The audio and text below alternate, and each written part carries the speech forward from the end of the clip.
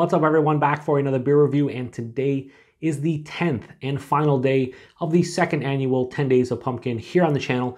And it's also Halloween, so to celebrate such a special occasion, I'll be reviewing a beer from the Avery Brewing Company, and they're out of Boulder, Colorado, and this is their Rumpkin, and this is a part of their annual barrel series, and this is also the 2016 vintage. So this is an Imperial Pumpkin Ale that is brewed with pumpkin and spices. Those spices are nutmeg, cinnamon, and ginger. And then it is aged in rum barrels, comes in at 17.5% alcohol by volume. No IBUs listed at the time of review. This bottle is just over 3 years old. And if we want to get a little bit more exact, this beer is about 38 months old at the time of review. So, full disclosure, I have had this one before. I actually have had a couple different vintages. I think the 2015 vintage, and I think I had the 2017 vintage, and having those fresh, delicious pumpkin beers. Probably one of my favorite pumpkin beers of all time was the 2015 vintage. This says it's batch number 6, but again, they have a bottle on date of August 17, 2016. And yeah, I don't know what the age is going to do to this beer. I'd imagine the spices are going to die out a little bit, but you have a 17.5% Imperial Pumpkin Ale aged in rum barrels with pumpkin spices and whatnot. So I don't know. Fresh, this was awesome. We'll see how this one is with over 3 years on it. So let's crack this one open, see what we got going on, and go from there. So, ooh, yeah, big hiss. Ooh, it rushed up pretty.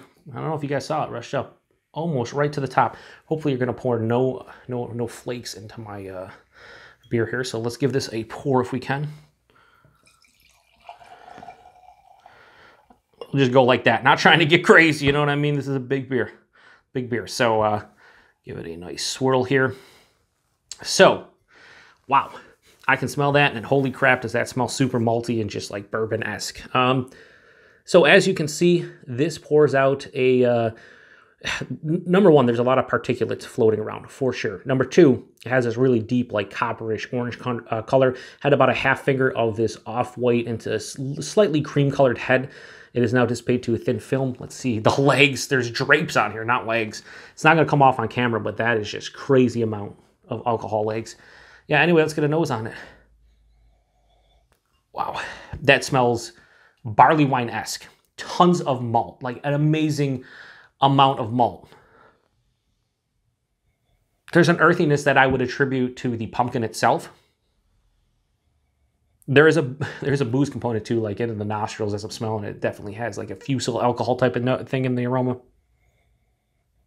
But super malt forward. Like, picture a huge, basically English barley wine that has the kind of notes in here are very similar to that. Lots of like just caramelized sugar, big sugar notes, dark fruits, figs and plums and dates, raisiny aspect to this one as well. A lot of accentuated vanilla from the barrel. And there is some spiciness. Don't know if it's necessarily coming from like the rum spiciness or the spiciness itself. It's more of like the cinnamon nutmeg as opposed to ginger. But I'm getting the spirit, a little bit of oak tannin as well. But man, this base, if I was just doing this blind, I'd be like, this is a huge English barley wine. Like I'd probably say barrel-aged English barley wine as I'm smelling it right now. The spices aren't that pronounced and that big and that bold that I could tell you this has a pumpkin vibe to it. This does not really smell like a pumpkin ale, so to speak. Got a little bit of like a black tea note there too. Could have a slight, well, it's probably oxidized to a certain degree. Getting a little bit like the black tea. But overall, it smells really good. It just smells like a big Imperial, like I said, it just smells like a big English barley wine that's been barrel aged. And it smells quite tasty. Wouldn't necessarily call it a pumpkin ale, but as is, I enjoy the aroma. So let's get into the taste. Cheers, everyone.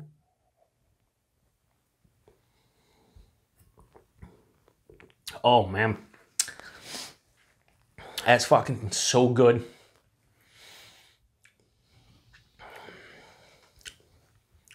That's delicious.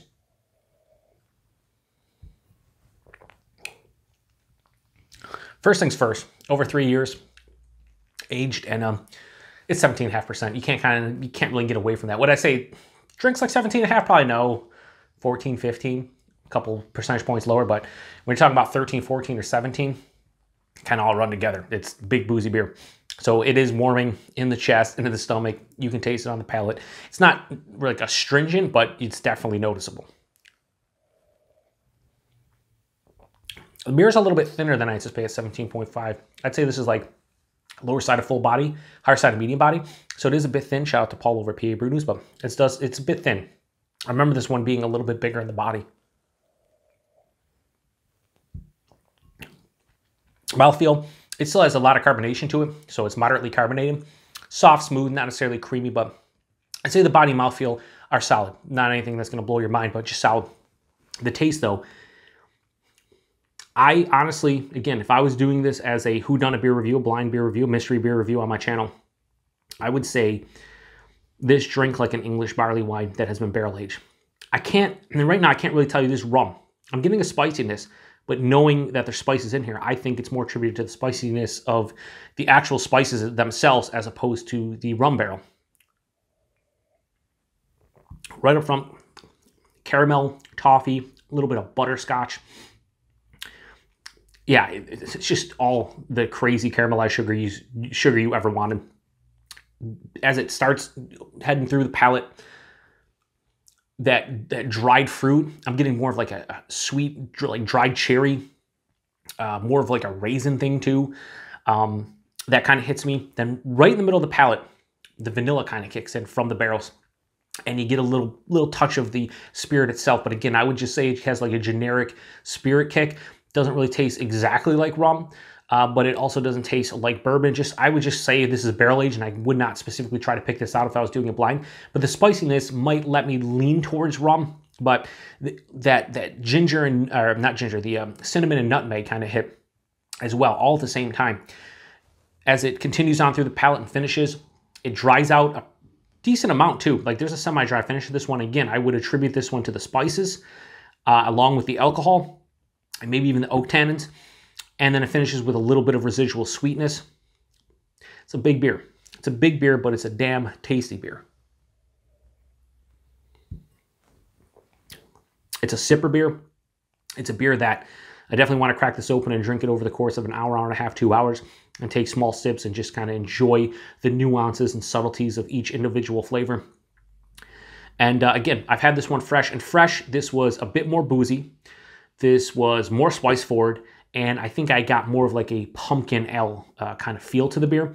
But this one aged is turning more of like an English barley wine with accentuations of the pumpkin, the spices, and the barrel itself. So depending upon what you enjoy, you might want to age this one and you might not. But as far as the rating goes on Avery's Rumpkin, part of their annual barrel series, the 2018 vintage, I'm going to go straight 4.5 out of 5. This is a damn tasty, quite delicious Imperial Pumpkin Ale that's brewed with pumpkins and spices and then aged in rum barrels, the whole nine. It's really good. When it comes to what do I prefer in this situation, it all depends, like I said, on how you're feeling at the time or what you want out of a beer. I think fresh, you're going to get an Imperial Pumpkin Ale that has a pretty big blast of the rum barrel. That fresh, this one's going to pop with the spices, pop with the booziness. It's going to drink more like an Imperial Pumpkin Ale with, you know, all those things going on. I think fresh, this drinks more like an English barley wine or like an English old ale that has those notes, but very subtle and minute and just dialed back. So I think I like them both equally. I think push comes to shove, I would go with the fresh Rumpkin over the aged, but I think the aged one is a completely different beast, and I'm not sure it's really fair to compare them at this point. But regardless, on its own, this is a 4.5 out of 5. It's a delicious beer. So if you've had this one before, let me know what you think about it. If you've had this one before aged, I'm really curious to hear your thoughts on this one because, yeah, I'm quite surprised at how different it is, but I kind of expected that it wouldn't taste like it, you know, did fresh with the spices and the barrel aged and everything. So yeah, price and availability, this is where everyone's going to differ on whether this is worth the cost or not. I believe I paid either $13.99 or $14.99 for the single bottle. And a lot of you are saying, what, $15 for a 12-ounce bottle? Take into consideration, this is 17.5%. This is like 3.5 times the, you know, as far as just the alcohol content, 3.5 times the amount of a 5% 12-ounce can or bottle. So it's like 3.5 beers in one. Number two, they're brewing it with pumpkins, they're brewing it with spices, and they're aging this in rum barrels probably for at least a year or close to it. And when you take all those things into consideration, is $14 or $15 worth it? For me personally, it is. To treat yourself. This is not a beer that I'm going to buy, 6 bottles every time it's released and sit on them. I might buy 1 or 2, drink one fresh, age one. But for 14 or 15 bucks a bottle, I think Avery has one of the best barrel programs in the game. And on top of that, I think the quality of their beers kind of dictates the price point. And if people weren't buying them at $14, $15 a bottle, then they would not sell and people just wouldn't grab them. So there has to be something said for the fact that they charge the prices that they do and people still buy them. So I think it's a quality beer at a solid price for what you get. Now, if you don't think that's a quality price, I totally get it. I totally understand. But that's the beauty about craft beer, right? I always say that's the beauty about craft beer, but it is. There's so many beers out there. If you don't want to spend the 15 bucks on this bottle, then you don't have to. You can spend your 14, 15 bucks on a 12 pack of something or whatever, right? So availability, I don't know where this gets distro as far as their distribution goes when it comes to Avery. I know there are a bunch of different states, but I don't know if it gets to all the distribution markets that they have. I've seen this beer, here in my neck of the woods, but this is a 2016, and this was on the shelf of my local Premier Gourmet. They had some that they had left over, or maybe they saved to bust them out. But I have not seen the 2019 in my area. I've only seen the vintages 2016, 2018. So I don't know if the 2019 showed up here, and I don't know how frequently it does get out to their distro areas. But I'd imagine if you see Avery, you probably see this one or their Pumpkin, which is very similar to this one, but aged in Kentucky bourbon barrels as opposed to rum barrels. So I think the price and availability is good for this one. I know a lot of people like this. A lot of my friends and fellow beer tubers really dig this one, and I do too. So yeah, I think overall it's worth it. At the end of the day, though, it's just one of those beers where it's kind of a treat for me. Spend 15 bucks, grab it, and go from there. So that wraps up another 10 Days of Pumpkin. This was the second annual one. A lot of good feedback. A lot of people enjoy the reviews. I enjoy doing this every year. So next year, come back for the third annual 10 Days of Pumpkin. Now, I will say this. If anybody out there wants me to try local or can get your hands on something that people would like me to try, reach out to me. We can definitely do some kind of trade next year around the 10 Days of Pumpkin. I do want to review Saucony Creek's Maple Mistress, one of my favorite pumpkin, squash, yam type of beers. That was amazing. I had that for the first time 5 years ago. So maybe Matt over Matt's Beer Reviews or Paul over at PA Brewing can hook me up with that one. We'll do a trade or whatever. I also want to do Cigar City's Good Gourd. Probably grab either Saranac or Sam Adams or maybe Brooklyn's offering because I haven't reviewed those yet. But yeah, I really enjoy doing this, and there's so many pumpkin beers out there. I think this will probably last for another 3 to 5 years.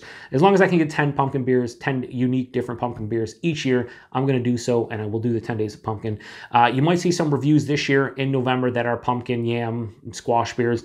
And just because I do the 10 Days of Pumpkin doesn't mean I'm not going to review any more pumpkin beers. It just means probably unlikely I will, but there might be a review here or there that I do in November.